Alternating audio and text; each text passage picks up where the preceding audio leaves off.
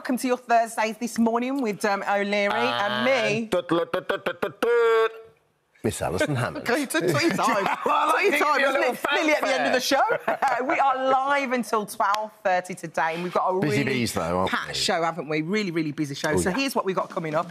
Helping you dress for the Great British Summer. 1 minute it's hot, the next minute it's blowing a gale, isn't it? Lisa's here with her pick of the best stylish slacks. Hi, Lisa. Good morning, guys. Yeah, this weather is causing chaos. It's too wet for a skirt, it's too muggy for jeans. So I am here with the best summer trousers to get you through those unpredictable days. You are what you say on the tin. Creme de la creme. Voila. Lovely stuff. Now, they say you shouldn't play with your food, but when Searsy's here, she's making it very hard to do. Yeah. What is on the menu today, Juliet? Morning. They are so cute, super cute. They're frog and pig bread rolls with hidden veg, perfect for kids and big kids. They're so easy to make, so it's a great activity for the holidays. Oh, I love this. They are so cute. And do you know what, Dermot? Yeah, go on. I've got a feeling.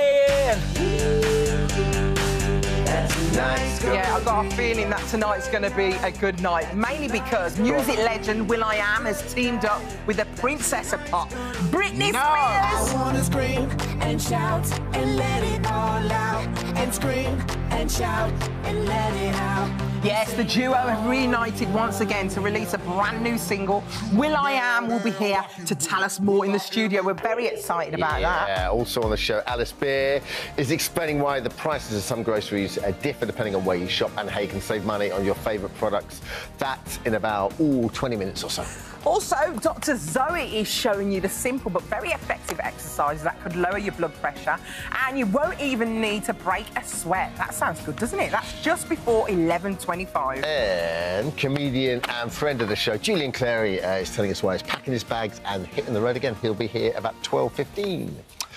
Time to talk about the stories that have caught our attention in the morning with Tom Swarbrick and Arlo Tracroix. Good morning to both of you. Good morning. And we're starting, this is pretty much as we all went to bed, really, isn't it? Starting with the very sad story that singer Sinead O'Connor has passed away, aged 56. Now, she shot to fame in the 90s with a chart-topping single written by Prince. Nothing compares to you. Take a look.